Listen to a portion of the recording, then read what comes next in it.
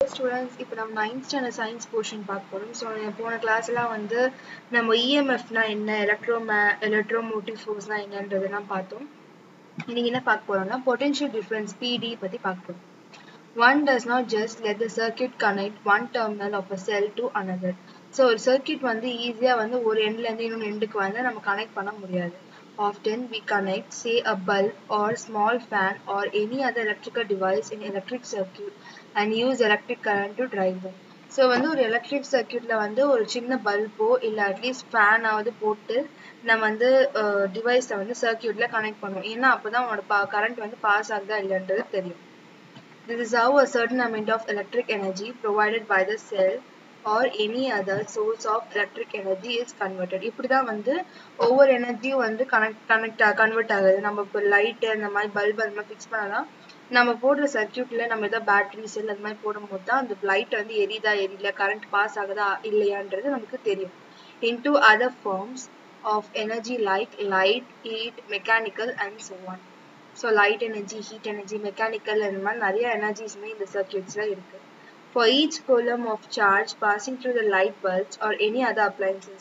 So வந்து ஒரு coulomb ஒரு current பாஸ் ஆகிறது வந்து அட்லீஸ்ட் வந்து ஒரு லைட் பாஸ் ஆகுதுன்னா the amount of electrical energy converted to other forms of energy depends on the potential difference across the electrical device or electrical components in the circuit. So வந்து amount எவ்வளோ வந்து electrical energy வந்து மற்ற ஃபார்ம்ஸாக convert ஆகுறது எப்படின்னா அந்த சர்க்கியூட்ஸில் இருக்கிற potential difference ஒவ்வொரு சர்க்கியூட்ஸ். இப்போ நம்ம சர்க்கியூட் ஒரு சிம்பிள் சர்க்கியூட் எடுத்தோம்னா அதில் வந்து வால்ட் மீட்டர் வைப்போம், கேலோமீட்டர் வைப்போம். இதெல்லாம் எதுக்குன்னா அந்த கரண்ட்டை வந்து செக் பண்ணுறதுக்கும் அந்த ஒவ்வொரு வால்ட் டிஃப்ரென்ஸ் கண்டுபிடிக்கிறதுக்கும் நம்ம இதை யூஸ் பண்ணுவோம். ஸோ அந்த ஒவ்வொரு பொட்டென்ஷியல் அந்த சர்க்கியூட்ல நீ வந்து என்னென்ன ஃபிக்ஸ் பண்ணிருக்கியோ அது எல்லாத்தையோட சேர்த்து பொட்டென்ஷியல் டிஃப்ரென்ஸ் தான் வந்து ரொம்ப இம்பார்ட்டன்ட். அது என்னவா மாறுதுன்ட்டு. The potential difference is represented by symbol capital V. Capital V is equal to W by Q, where W is the work done, that is the amount of electrical energy converted into other forms of energy measured in joules. So வந்து ஒரு electrical energy வந்து other forms like வந்து light energy, heat energy அந்த மாதிரி வந்து convert ஆகிறது வந்து இல்லை, அது மெஷர் எப்படி பண்றாங்கன்னா ஜூல்ஸ் எல்லாம் பண்றாங்க in joules, and Q is the amount of charge measured in coulomb. So வந்து Qன்றது வந்து சார்ஜ், அது எவ்வளோ வந்து கூலம்ஸ் நம்ம கன்வெர்ட் பண்றோம் அதுதான் சொல்லிருக்காங்க. So SI unit of both EMF and potential difference is same as volt. So வந்து EMF-க்கும் potential difference-க்குமே same SI unit வந்து என்னது volt. So இங்க கீழே ஒரு ப்ராப்ளம் கொடுத்துருக்காங்க. A charge of 2 into 10 power 4 coulomb flows through an electrical heater. The amount of electrical energy converted into thermal energy is 5 into 10 power 6 joules. Compute the potential difference across the end of the heater. So வந்து இங்கே என்ன சொல்கிறாங்கன்னா இப்போ இந்த மாதிரி electric heater வச்சுருக்காங்க. So வந்து ஒரு எலக்ட்ரிக் அண்ட் லைட் ஆன் பண்ணதுக்கப்புறம் தெர்மல் எனர்ஜி, ஹீட் எனர்ஜி வந்து ஃபார்ம் ஆகுது நம்ம ஹீட்டர் தண்ணி குடிக்கும்போது. ஸோ அதான் சொல்ல ஒரு எலக்ட்ரிக் எனர்ஜி வந்து இன்னொரு எனர்ஜியாக ஃபார்ம் ஆகும்போது அது என்னன்னா அது பொட்டன்ஷியல் டிஃப்ரென்ஸ் தான். ஸோ நீ அது கொஷின்ஸ் வச்சு நீ வந்து என்ன ஃபார்ம்லான்றது உனக்கு தெரியும். V is equal to W by Q, where V வந்து என்ன கொடுத்துருக்காங்க 5 into 10 power 6 joules and வந்து Q வந்து என்னது 2 into 10 power 4 coulomb. ஸோ இது நீ கன்வெர்ட் பண்ணால் உனக்கு என்ன கிடைக்கும்னா 250 வோல்ட்னு கிடைக்கும். Voltmeter is an instrument used to measure the potential difference. To measure the potential difference across a component in a circuit, the voltmeter must be connected in a parallel to it. Say you want to measure the potential difference across a light bulb, you need to connect the voltmeter. So voltmeter வந்து என்னன்னா நீ potential difference கண்டுபிடிக்கிறதுக்காக இந்த voltmeter வந்து fix பண்ணுவாங்க. So suppose வந்து உன்னோட சர்க்கியூட்ல வந்து நீ ஒரு பொட்டன்ஷியல் டிஃபரன்ஸ் கண்டுபிடிக்கணும்னா அதுல வந்து கண்டிப்பா வால்ட்மீட்டர் நீ ஃபிக்ஸ் பண்ணிடணும். அந்த வால்ட்மீட்டர் எப்படி இருக்கும்னா பேரலா இருக்கணும், அது ரொம்ப இம்பார்ட்டன்ட். இப்போ லட்டின் ஆக்சுவல் செட்டப் பார்த்தீங்கன்னா இது வந்து பேட்டரி, இது பல்பு, இது வந்து வால்ட்மீட்டர். ஓகேவா?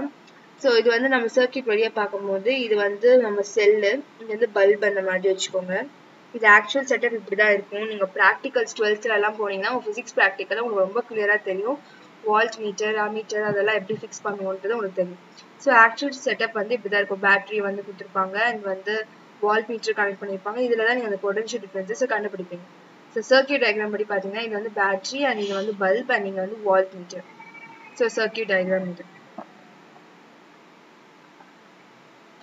Note the positive plus red terminal of the voltmeter is connected to the positive side of the circuit, and negative minus the black terminal is connected to the negative side of the circuit across the component. Light bulb is above illustration. So வந்து light bulb கொடுத்திருக்காங்க பாருங்க. பாசிட்டிவான விஷயம் positive சைடில் connect பண்ணிருக்காங்க, negative சைடில் connect பண்ணிருக்காங்க.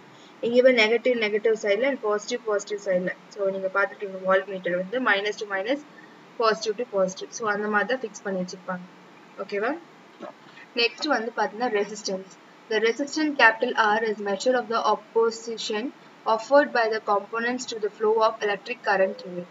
So resistant என்னன்னா உங்களோட வந்து மெஷர், அதாவது எலக்ட்ரிக் கரண்ட் எவ்வளோ வந்து ஃப்ளோ ஆகுதுன்றத வந்து தெரிஞ்சு அதோட ரெசிஸ்டன்ட். இப்போ சப்போஸ் வந்து ஃபார் எக்ஸாம்பிள் நம்ம ஹீட்டர் எடுத்துக்கிட்டோம்னா அதுக்கு எவ்வளோ வந்து கரண்ட் போகும், அது ஹீட் ஆகிறதுக்கு எவ்வளோ எலக்ட்ரிசிட்டி தேவைப்படுதுன்றது அதோட ரெசிஸ்டன்ஸ். அது அவ்வளோதான் வந்து அந்த ரெசிஸ்டன்ஸ் அவ்வளோதான், அதுக்கு அவ்வளோதான் லிமிட் அந்த மாதிரி. So different electric compounds after different electric resistance. ஒவ்வொரு டிஃப்ரெண்ட்டாக நம்ம எலக்ட்ரிக்கல் எக்யூப்மெண்ட்ஸ் யூஸ் பண்ணுறதுக்கும் டிஃப்ரெண்ட்டாக எலக்ட்ரிக்கல் வந்து ரெசிஸ்டன்ஸ் வந்து இருக்கும்னு சொல்கிறாங்க. Metals like copper, aluminium etcetera have very much negligible resistance. So வந்து காப்பர், அலுமினியம் அதுக்கெலாம் வந்து ஒரு குறிப்பிட்டது கரெக்டுன்னு கிடையாது. ஓகேவா? அந்த மாதிரி ரெசிஸ்டன்ஸ் இருக்கு. That is why they are called good conductors. ஏன்னா வந்து இந்த மாதிரி காப்பர், அலுமினியம் தான் வந்து கரண்ட் வந்து ஈஸியாக ஃப்ளோ ஆகும். ஸோ உங்களோட ரெசிஸ்டன்ஸ் வந்து ரொம்ப நெக்லிஜிபிளாக இருக்கும், அதாவது லைக் கால்குலேட் பண்ணுற அளவுக்கு இருக்கும்னு சொல்கிறாங்க. அதனால தான் அது பேர் குட் கண்டக்டர்ஸ் அப்படின்னு சொல்கிறாங்க. On the other hand, materials like nichrome, tin oxide, etc. offers high resistance to the electric current. So வந்து லைக் நிக்ரோம் இல்லை டின் ஆக்சைடு அந்த மாதிரி நம்ம யூஸ் பண்ணோம்னா அதுக்கு வந்து நிறைய ரெசிஸ்டன்ஸ் தேவைப்படுது. ஸோ நிறையா பவர் இழுக்கும் அப்படின்ற மாதிரி கூட வச்சுக்கலாம். We also have a category of materials called insulators. They do not conduct electric current at all, like glass, polymer, rubber and paper. So வந்து நம்மளுக்கு இன்னும் ஒரு கேட்டகரி ஆஃப் மெட்டீரியல்ஸ் இருக்குது. அது வந்து என்னென்னா இன்சுலேட்டர்ஸில் வந்து கரண்ட் வந்து பாஸ் ஆகாது. லைக் வந்து கிளாஸ், பாலிமர், ரப்பர், பேப்பர் இதெல்லாம் வந்து அந்த கரண்ட் வந்து பாஸ் ஆகாது. ஸோ அதுதான் வந்து இன்சுலேட்டர் சொல்லுவாங்க. All these materials are needed in electrical circuits to have usefulness and safety in the electrical circuit. So இதெல்லாம் வந்து எதுக்கு யூஸ் பண்ணுவாங்கன்னா எலக்ட்ரிக்கல் சர்க்கியூட் வந்து சேஃப்டியாக யூஸ் பண்ணுறதுக்காக நம்ம யூஸ் பண்ணுவாங்க. The SI unit of resistance is ohm with the symbol the ohm symbol. 1 ohm is the resistance of a component when the potential difference of 1 volt is applied across the component drive a current of 1 ampere.